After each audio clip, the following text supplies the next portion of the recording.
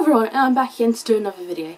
Today's video is going to be my, is it June? Gosh, is it June already? June 2014 book haul, and I'm excited to show you a review. I'm excited to show you all the books that I got this month slash end of last month. So yes, I'm very pleased. Some of these overlap from previous months that I just forgot to show.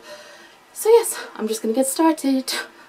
The first book is a book I got sent from Bloomsbury for a review, and it is For Me Twice by Mandy Hubbard, and on the back it said, Mackenzie is determined not to fall for Landon all over again.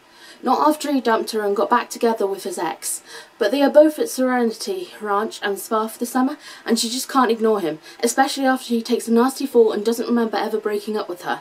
Now it's her turn to dump him, and not without a little bit of fun first. So yes, this looks really fun and cute and interesting, and I can't wait to start it.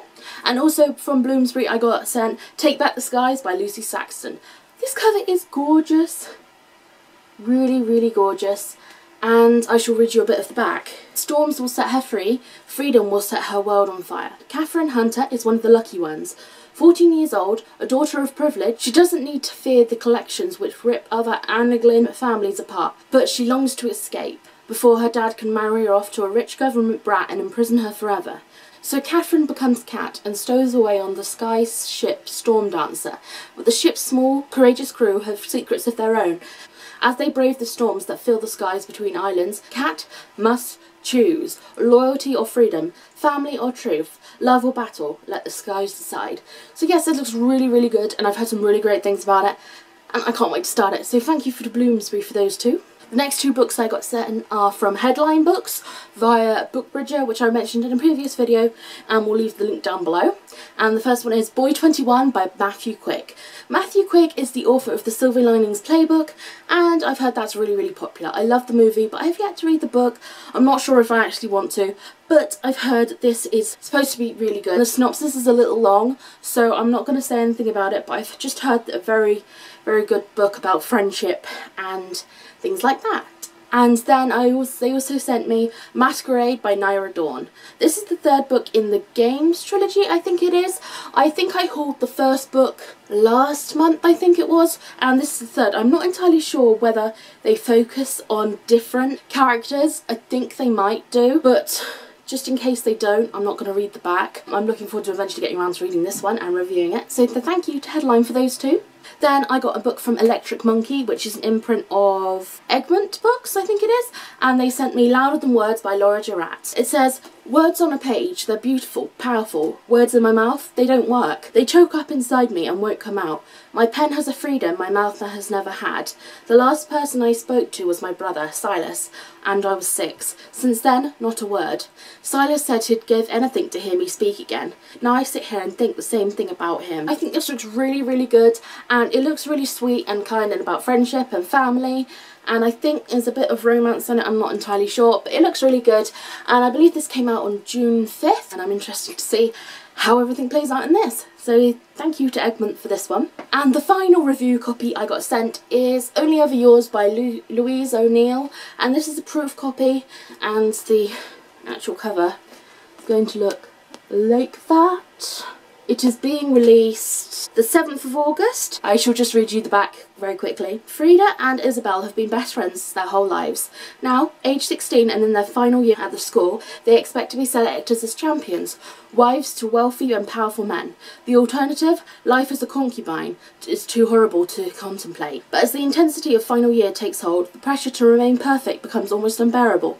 Isabelle starts to self-destruct, putting her beauty, her only asset, in peril. And then the boys arrive, eager to choose a bride. Frida must fight for her future, even if it means betraying the only friend, the only love she has ever known. So I think this looks really good. I don't think I've seen anyone add it to their lists on Goodreads, but I think you should because it looks really fantastic, and thank you to Quercus for this one.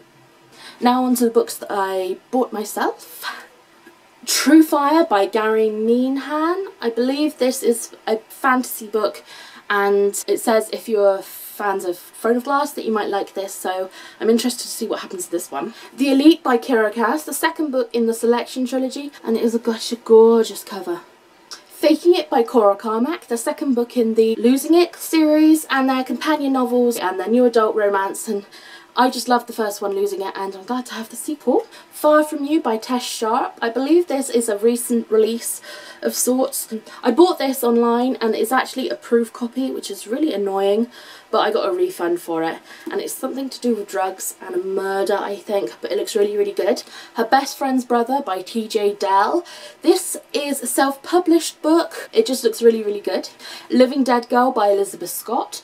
A very short novel that I've heard some amazing things about. I think it's to do with a girl that's got kidnapped. Lockdown, Escape from Furnace by Alexander Gordon Smith.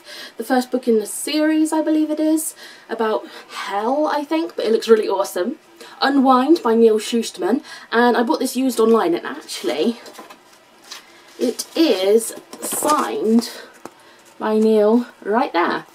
It's actually signed to someone called the Friendly Fellows. Not entirely sure who they are, but it is still a signed copy, and that is awesome. The Boy Who Streaks in My Bedroom Window by Kirsty Moseley. This is a really awesome feeling book, and this is also a self-published novel, I think. Yeah, it's another self-published book. When Summer Ends by Isabelle Ray, another self-published book. I believe I had this as an ebook, but I wanted to get it in physical form because it looks awesome. The font is tiny. And then the next two books are actually proof copies, and I did not get sent them for review, but I bought them thinking they were finished copies, and obviously I got my money back because of it, but I still have them, and maybe I will rebuy them in the future, but yeah. First one is Lost Girls by Kelley, and the next one is Venom by Fiona Paul. I've heard some great things about this book. And then I got Unite Me by Tahara Murphy, and it has the novellas Destroy Me and Fracture Me, and also Juliet's Journal. I have yet to read Shatter Me, but it looks really, really good, and I've heard nothing but great things about it. So I'm glad to have the novellas because I got it for only a few pounds. So that's awesome. And also by Tahara Murphy, I have Unravel Me, which has such a gorgeous cover. Why can't they have bring out Shatter Me in a hardback cover like this? With the matching one. This has deckled edges. Anyway, I now have the sequel, although I've yet to read the first book. I'm sure I'm going to love this series, so yes. And then I have Scarlet and Crest by Marissa Meyer. These are the second and third books in the Lunar Chronicles series. I believe the first one is called Cinder, and I have it right up there. I have yet to read it, but I've heard amazing things about this series, and I just had to pick them up while I found them cheap. And they're just so gorgeous, and they look so pretty together on the shelf. So I just had to have these. The Gathering Dark by Christine Johnson. 20 Boy Summer by Sarah Ockler. Burning Blue by Paul Griffin. The Nightmare Affair by Mindy Arnett. I read this as an e-galley and loved it, so I had to get a physical copy. Immortal City by Scott Spear. What the Spell by Brittany Guragolias. I cannot pronounce that. Can you? Scorched by Mari Mancusi. I'm not sure if that's how you pronounce her name. This cover is gorgeous, and inside it is gorgeous too. And if you take off the cover, look at that. Isn't that gorgeous? And the scales are raised. It's just so pretty. The Ghost and the Goth by Stacey Cade. Article 5 by Kristen Simmons. Timeless by Alexandra Monnier. Another Little Beast by Katie Carius Quinn. Renegade by J.A. Saunders. Possession by Elena Johnson. The Turning by Francine Prose. The Rules, the first book in the Project Paper Doll series by Stacey Cade. Purity by Jackson Pierce. Lucid by Adrian Stoltz and Ron Bass. Born of Illusion by Terry Brown. And this is deckled edges too, look. Cruel by Jennifer Albin. Possessed by Gretchen McNeil. Born Wicked by Jessica Spotswood. Shards and Ashes by Melissa Marr and Kelly Armstrong, with additional stories by Veronica Roth, Cami Garcia, Margaret Stroll and more. Hemlock by Kathleen Peacock. The Pledge by Kimberly Derting. Zombies vs Unicorns, an anthology by Holly Black and Justine Labalestia. Look at that. Isn't that awesome?